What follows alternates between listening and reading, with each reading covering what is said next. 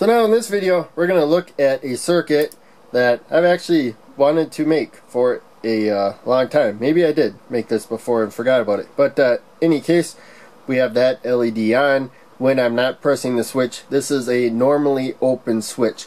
So right now the switch is off. But we have this 10 kilo ohm resistor coming to the switch, going to this diode, which goes to the base of the transistor, turns the transistor on, and that LED is on. So the top of the switch is always connected. That's the main takeaway. The bottom of the switch is always connected. It's separated top to bottom. When I press the switch, that LED turns on now. And so we will do a step-by-step build of this circuit to look at how it works. So now, at the top here, we have an LED protected by a 220 ohm resistor. So the long lead, the anode, goes to the resistor because it goes to the positive side of the power supply. Short lead, the cathode, comes down one row right there. And we're going to take a 2N2222 NPN bipolar junction transistor, and doesn't look like I'll be able to get where you can read it. But in any case, there's 3 pins. Left pin is the emitter, middle pin is the base, right pin is the collector. If I turn it this way, now the collector is the top pin.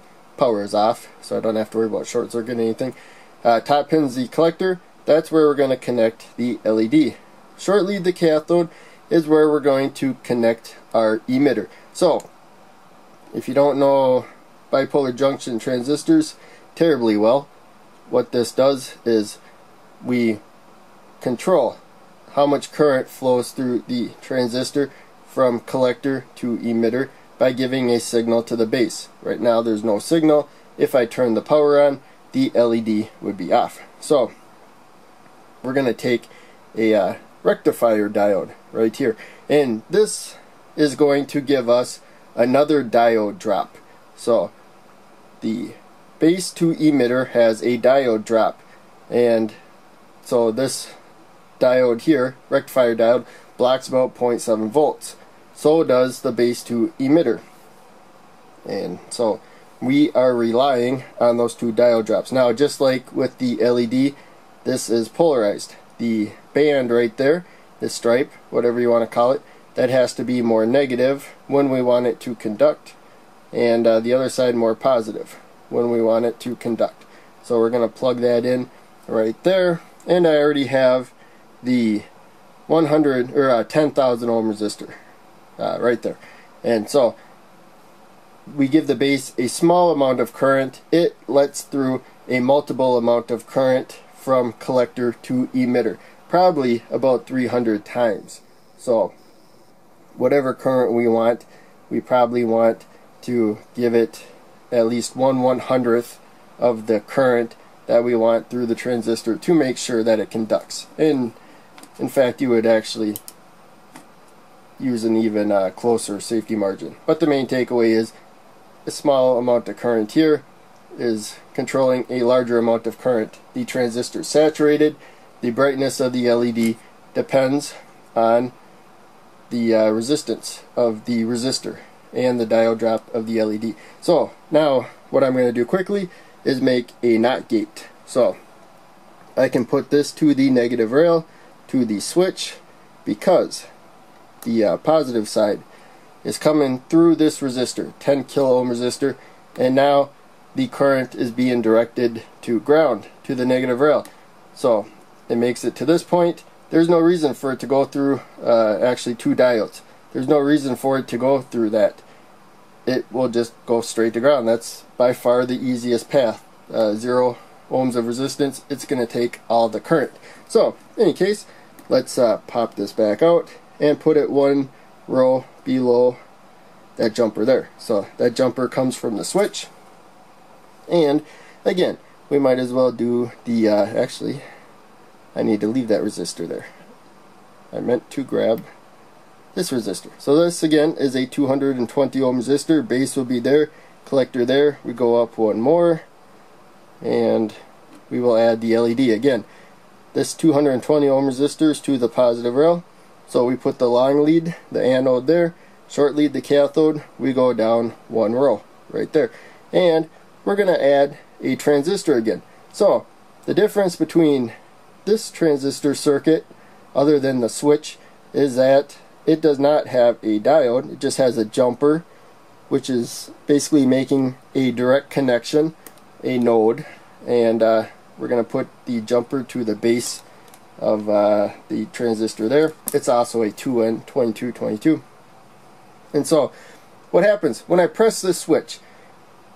It's still connected to this diode here, but then we get a connection over here. So as I said before, we have a diode drop. It takes 0.7 volts to go through that diode. It also takes about 0.7 volts to go from base to emitter. Those diode drops add up to 1.4 volts.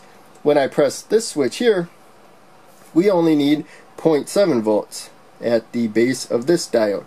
And so it's going to basically conduct freely once it has 0.7 volts across it. That will prevent any more than 0.7 volts from building up at this point, which is now also that point right there. This is all one node.